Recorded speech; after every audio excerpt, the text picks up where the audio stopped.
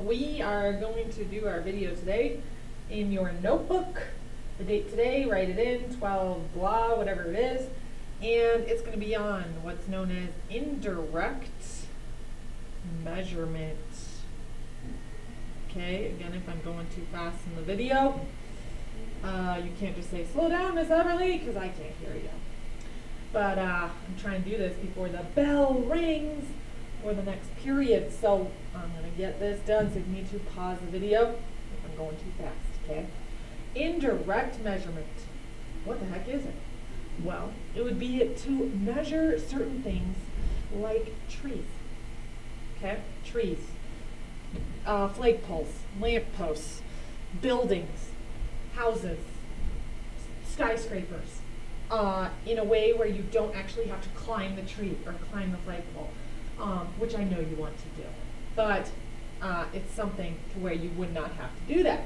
So let's label this first example trees. Okay, here's one where we would use what's called indirect measurement. We're not going to climb the tree. Okay, so let's say we have a student and they're 5 feet tall. You might be like, hey, that's me. And on that particular day, at that particular moment, they cast a shadow 15 feet long. And what's nice about this particular problem is it draws the picture for you. So let's see, there's my 5-foot person, and there's their shadow, 15 feet long. A nearby tree, the same moment, cast a shadow. Here's the tree. Casting a shadow 75 feet long. Whoa. Find the height h of the tree. Well, we have two similar triangles happening right here.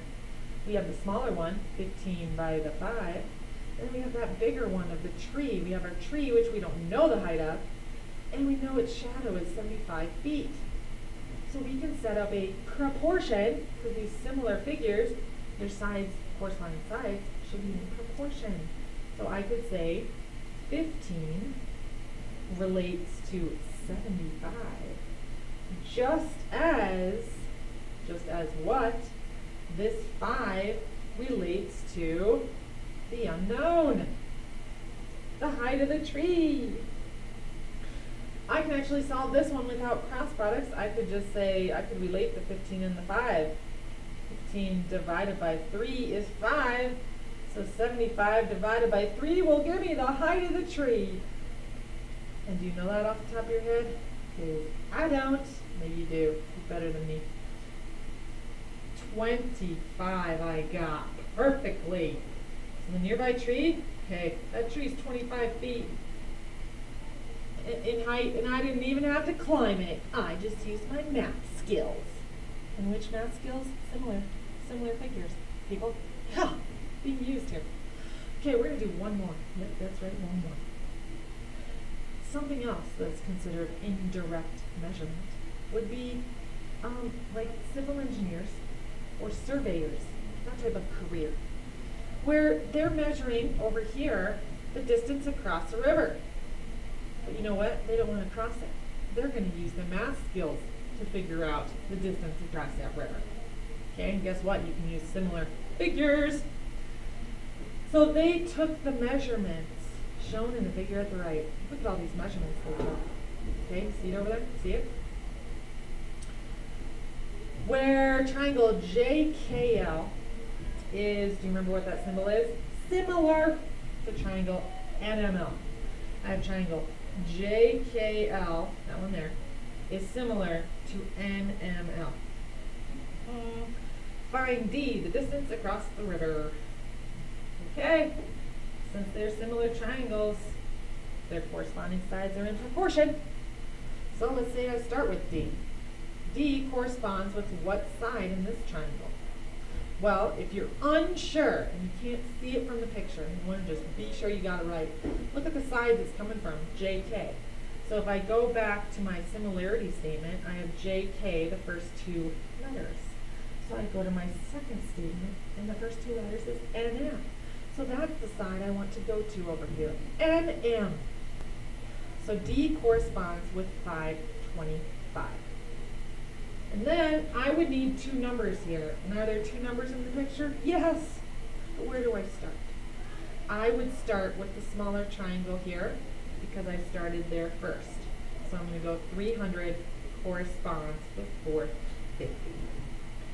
And then from there, I would go ahead and just solve it. And now I can figure out, using my similar triangles, the distance across the river without actually crossing it, using math skills. Now what do you think? Can you solve this one without using cross cover? Well, you can, always. Will it be easier? Well, here's my advice. I'd probably cut those off, because that's really the same thing as dividing by 10. And then I'd probably reduce that to, I could divide those both by 5, and I'm at 6/9, which actually reduces again. I could divide those both by 3, and I'm at 2/3. So I'm going to put d over 525 equals 2/3 instead. Smaller numbers, nicer. And then I would go to the cross products if I didn't see a relationship between these two. And you know what? I do, because I can tell 525 is divisible by 3 by doing the quick trick. 5 plus 2 plus 5 is 12, which is a multiple of 3. So I know it definitely goes into 3. So I'm going to actually divide it and get that number, because then I can figure out 3 times what is 525. Since I know that it goes in perfectly, I won't be wasting my time.